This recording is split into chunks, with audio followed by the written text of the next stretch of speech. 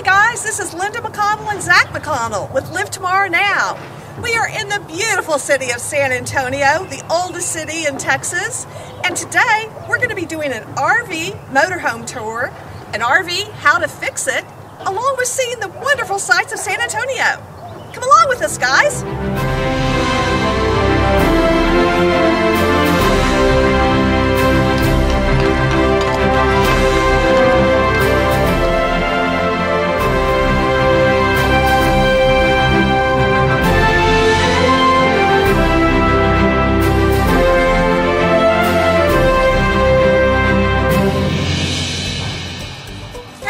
Welcome to San Antonio.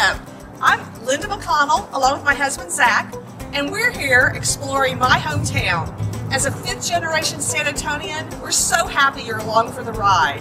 Whether you're attracted to San Antonio for the Riverwalk, the Mariachi music, the fabulous Mexican food, or because it's the oldest town in Texas, we're happy that you're coming along with us. Come on, guys. Quarters of a mile. Take exit 141A onto Commerce Street. Hey guys, okay, we're headed down to the San Antonio Riverwalk. It's a place my wife knows really well. Yes, it's one of the #1 attractions in San Antonio. You absolutely have to go there. When I was growing up, San Antonio is always alive, vibrant, and on. Doesn't matter what time of the day you're going, it's always active down at the Riverwalk. It's just a lot of fun, okay? Absolutely. Great restaurants, yes. Nice places to sit down and have a beverage and watch the people go by. And there's mariachi music, there's historical information along the way, there's riverboat barges, there is so much going on. Yeah, it's really cool too how different it is in seasons. We'll show you things in kind of the winter, it's about February, and but in the summer, everything's so lush, the trees are out, but then again at Christmas, wow. They have all the Christmas lights.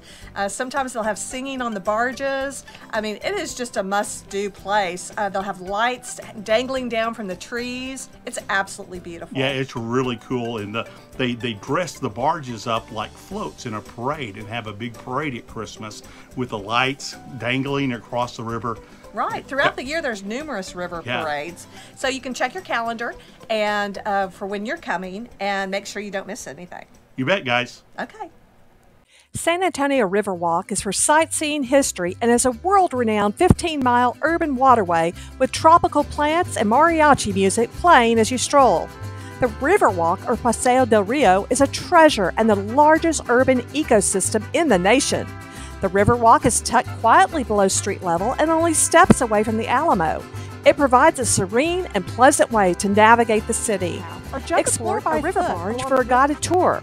In the heart of downtown, explore nearby attractions like the Alamo, the King William Historic District, or visit the historic Pearl for a drink at Hotel Emma, or shop local favorites along the Riverwalk at La Villita Historic Village, full of art galleries, and is listed on the National Registry of Historic Places. Further south, immerse yourself at our UNESCO World Heritage Site, San Antonio's Missions National Historic Park.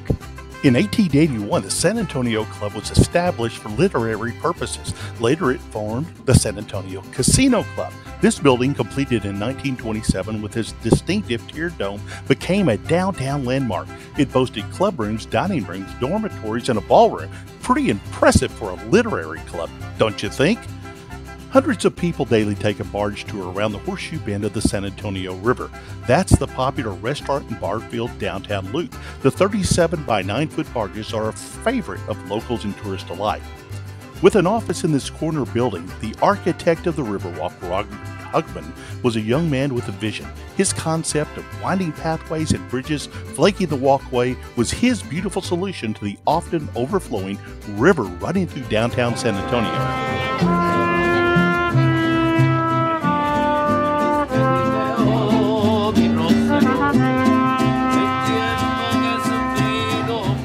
12,000 years ago, San Antonio's earliest inhabitants were Native Americans and witnessed a rushing body of water 200 feet wide.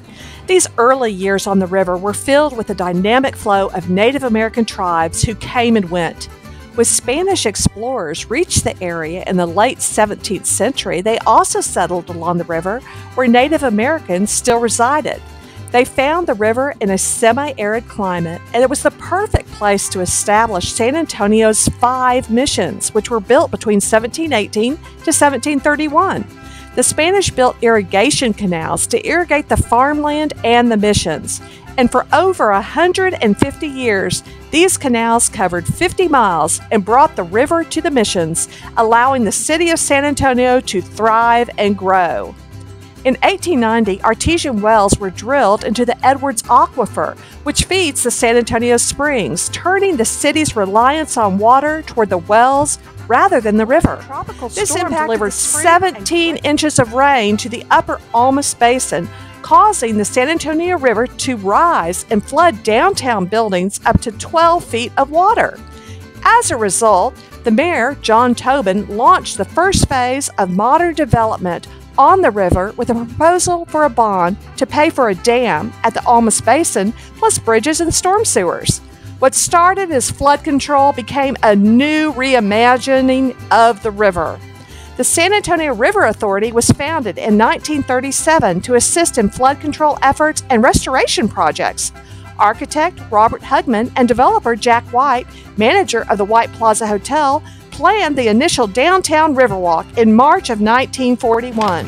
Hotels and restaurants opened along the Riverwalk in time for the 1968 World's Fair. And in 1998, the 13-mile expansion began to create the museum and mission reaches. Tourists and locals alike gather again to admire and enjoy the river that has stolen the hearts of so many. Hey guys, we're off to the Alamo. You know, the famous saying that came up during Texas's fight for independence was, "Remember the Alamo." Absolutely. It's a historical site that started by the Franciscans as a mission in around 1716. And then the Spaniards came in and occupied it for a period of time. But it's really known for Texas independence and the fight against Mexico, along with Santa Anna. And just very historical. You can visit the Alamo Chapel, the Long Barracks, the grounds. They have audio tours, they have tour guides, but really it's a must-see for San Antonio. It's a really great place to go. It's just right off the Riverwalk. In fact, you can go out the back of the Hyatt Hotel if you're on the river, straight out into the Alamo. And they've closed the street down in front of the Alamo now and made it a big gathering area for people to go up. You can get some great shots of the Alamo right there. And then there's a little booth, kiosk you can go to and pick up a guided tour that's recorded. It's like a little telephone. It's an audio tour, yeah. And it's also in several languages. So whatever your favorite language is, you can check it in there and be able that'll be on your headset. Let's go enjoy the Alamo, guys. Absolutely. The Alamo in Spanish means cottonwood due to the large cottonwoods in the area and became the first Texas hospital. The Alamo, or church, founded in 1716, is a Franciscan mission that was the site of the historic resistance effort by a small group of determined fighters for Texas independence in 1836 from Mexico and Santa Anna. The church has become the most recognizable structure on the Alamo grounds. Originally a Spanish mission church from 1755 to 1793, 189 defenders against more than 1,500 Mexican soldiers. The odds were not in the Texians' favor, but they dug deep. The theme, against all odds, is what resonates the most with visitors throughout the world. Many can identify with the defenders' battle and relate to their own struggle for independence in their own country. The battle cry of "Remember the Alamo" carries on still today. You can tour the Alamo Church, the grounds, and the Long Barrack Museum, which has existed under 6 flags. Admission to the Alamo is free, but expect a charge for the tours in multiple languages. Inside this fort would be taking shelter either out in the open or in the ruins of the mission buildings that were here. Building a fire is something that you can see quite often, but fire serves as a multi-purpose thing. So yes, we need to cook our food with it, we need to make coffee with it, but we can also boil water to keep our weapons functional. Black powder is highly corrosive, and so we need to get that out of there as much as we can, in the lock, off the stock, and down the barrel. So if you've heard that term, lock, stock, and barrel. All right, a great place we love to have breakfast at is called Shiloh's. Absolutely. It's right there downtown, very centrally located. If you're staying at the convention center, you can just walk right down there, across the river, and it is the oldest running consistent restaurant in San Antonio that was founded in 1917 by a German family. And the inside of it, Linda, looks like it was built in 1917. It's very original. There's a bakery, great breakfast. We sat back in the trophy room in the back corner, and they've got all these huge heads of boar, of elk, of deer. It's just a neat place to go experience. A lot of character. It really is. Whether you're wanting just a great German breakfast, or you're looking just for some croissants or a lovely pastry, they really have it all there. Very extensive menu. That's right. Let's go have some breakfast. All right. Shiloh started as a saloon in the 1900s. Then Papa Fritz Shiloh moved the saloon and his family to San Antonio in 1914. Later, Mama Shiloh started serving some of her classic German recipes. Hey guys, we are heading to the Tower of the Americas and the Institute of Texan Cultures. You know, it's really neat. The tower was built for the 1968 World's Fair. And up where we live, near Dallas, there was a World's Fair back in the 20s. And so this came full circle much later time, and it was huge. In fact, I was a young kid, and I remember my parents taking us to the World's Fair and seeing the tower after it had just been built. It was a blast. Now, Zach has a fear of heights, so I'm not really sure that he went up the tower. But I absolutely love the tower. No, it's true. I did go up the tower, guys. Oh, he did? Okay. Yes. Now he admits that. Well, there's a restaurant up there. There's a viewing area, an observation deck. So it's definitely a stop-in place. When you come to San Antonio, you're going to want to come to the tower. And then after that, we went over to the Institute, which is kind of a museum about Texas history and culture. And one of the really neat things we'll show you is a sharecropper's house. This was donated by a family here in Texas. It was moved actually into the museum, and you could walk through it. So we'll do that together here in a little bit. Absolutely.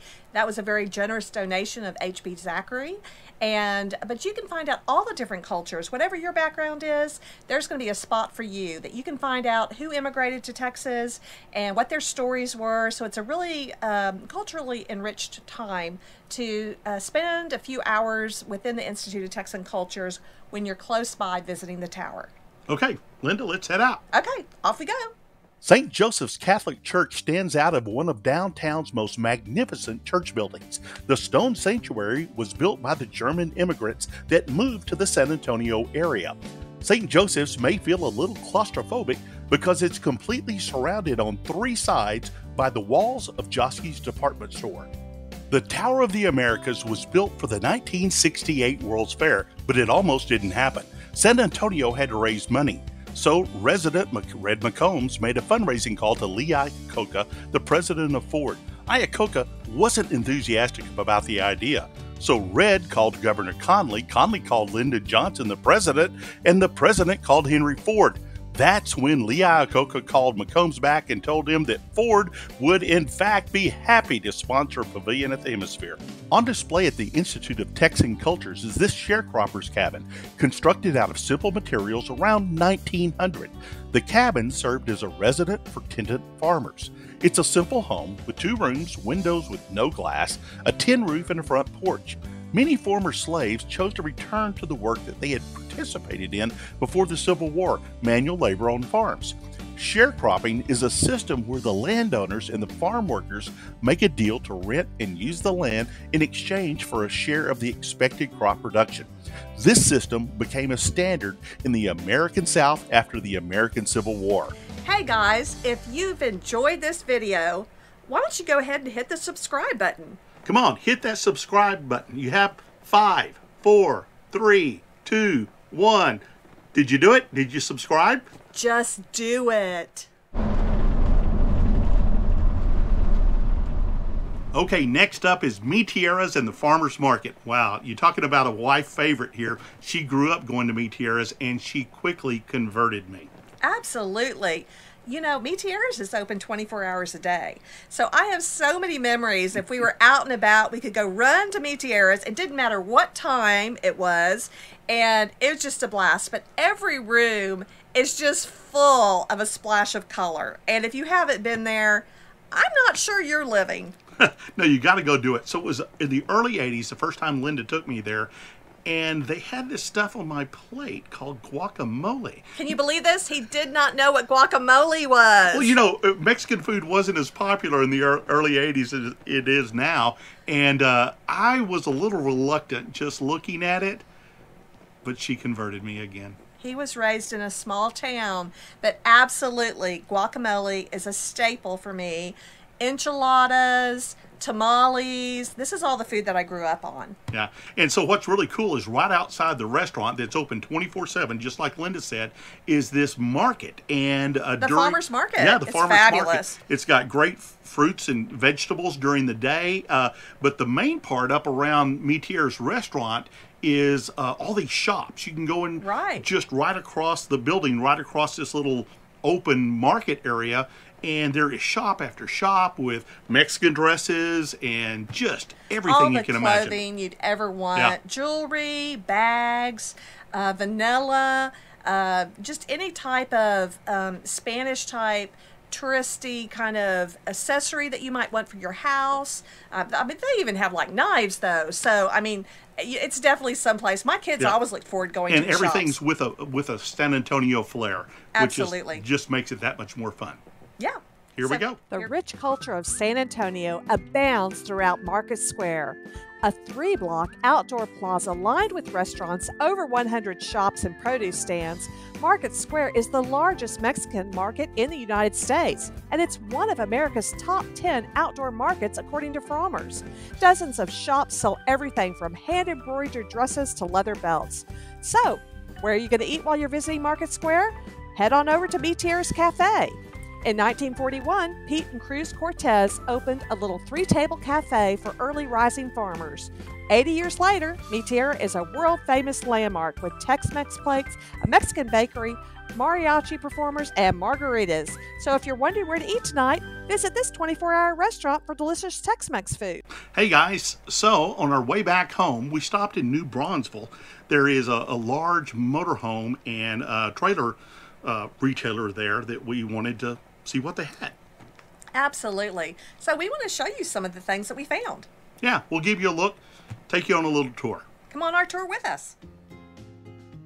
So guys, we stopped into PPL Motorhomes in New Braunfels, Texas to take a tour of some RVs. PPL has multiple locations and has sold almost 4,000 RVs in the last 2 years on consignment. So come see the tour on this gorgeous top-of-the-line Class A diesel. It's built by Tiffin, which are some of the most recognizable coaches on the road today. Well, a little history here. In 1972, an RV company in Alabama went out of business. And sure enough, Bob Tiffin was absolutely fascinated with the products, and he bought it. By 2005, his sons had joined the team, making the Tiffin Group a family-owned and operated business. They currently manufacture Class A, Class B, and Class C motorhomes. Well, in 2020, Thor Industries purchased the Tiffin Group. Thor continues to manufacture motorhomes in the same factories in Red Bay and Winfield in Alabama and Belmont in Mississippi. Guys, this Tiffin is beautiful. It is a 42-foot, so gives you lots of room, 2019, in beautiful condition. It's a Tiffin Phaeton. It has a Cummins 380 horsepower diesel engine.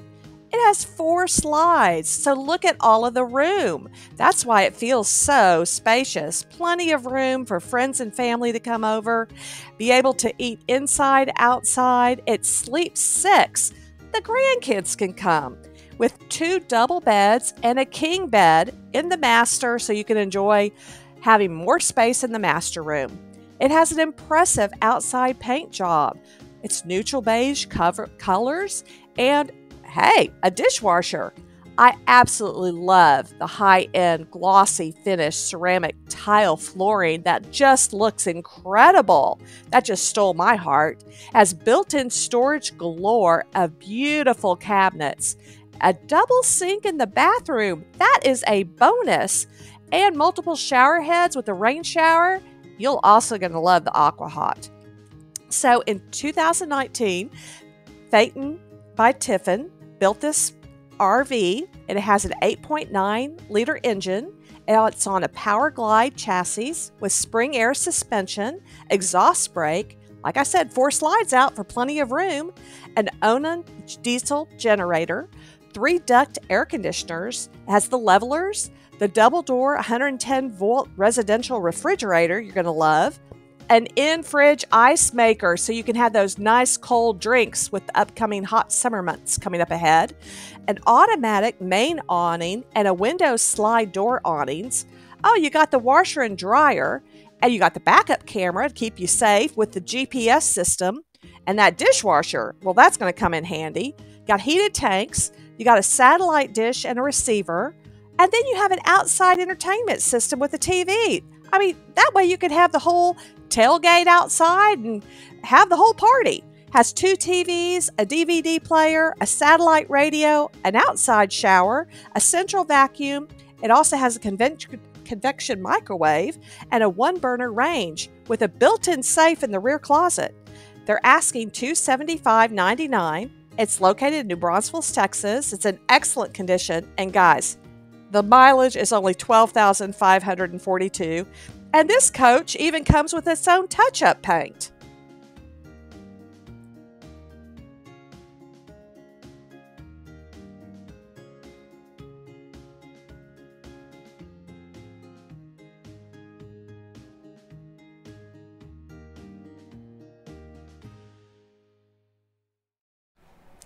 On most of our videos, we'd like to give you a little how-to and a tip that might help you while you're out camping. Oh, absolutely. We have been RV newbies and spent a lot of time watching YouTubes of how-tos, but really getting out here and doing it yourself, that's how you really learn. Yep. All right, come along. We'll show you a couple of things we've learned. Today we're going to talk about a surge protector. This is an extremely important piece to have in your camping setup. Whether you have one built into your trailer or RV or motorhome, or you use one at the pedestal, don't camp without it. So we'll tell you what to look for. All right, this is a Progressive Industry surge protector. And in this is a 50 amp hookup. They also come in 30 amp hookups. And it will show us if the pedestal that we're connecting to has a good polarity and if there's any faults. Little lights will come on, and there's a little legend right down here that you can refer to that will show you what you're looking to see or what would be a warning. When you get ready to hook up, the first thing you need to do is open up your breaker box, and in our case we're looking for a 50 amp breaker. We've got our 50 amp plug right here, and we want to make sure our breaker is in the off position. Don't plug in if it's turned up. Turn that breaker off, and then we're going to plug our surge protector in and check things. Okay, we've got our breaker off. We're going to go ahead and plug in our 50 amp plug, and then we're not going to attach it to our RV yet. We're going to check. Turn on our 50 amps, and then we're going to look right in here. And this is what we're looking for, is green and blue lights. No red lights, no yellow lights. That means we've got a good circuit and that we've got clean power going to the surge protector. Now the next thing we'll do is we will actually turn the breaker back off again so it's in the off position. We'll grab our power cord. We've got our power cord. We'll now plug into the surge protector and turn our breaker back on. We'll look one more time. We've got the proper color lights going. We're safe and we're ready to go. So these surge protectors come in a variety of styles. You can even go to an EMS, which is a real elaborate unit. We picked this one. It fit our budget. It was from Progressive Industries. It's a well-known, good brand. And what I really liked about it is it had the cover because when you close this lid, the surge protector is still on the outside. So if it rains, a lot of moisture, the actual connection's covered. A lot of them don't have it. People tell me it's okay, but you know, for me, it made me feel better, and that's kind of what I wanted to do. So the last thing you might want to consider, it comes with this little piece right here, and it's so that you can put a padlock on it and take a small wire or chain or nylon piece that'll go around, and that way you can lock your surge protector around the pole and you don't have to worry about it being stolen. I've never locked mine, and so far so good. Never had a problem. Hopefully this helps. Again, there's a lot of options. There are a lot of different ways, and some of you might even have it built into your RV. The thing is, be careful, avoid a huge cost problem, and have some type of quality surge protector hooked up to your RV so that you don't run into those issues. Well, we appreciate you guys coming along with us today on our trip to San Antonio. Absolutely. We are so happy y'all came and you're a part of it. And we hope that you learn more about San Antonio and that you plan a trip soon. Yeah, and by the way, this is our dog. This is Winston. Hopefully you'll see him on many of our episodes that are upcoming.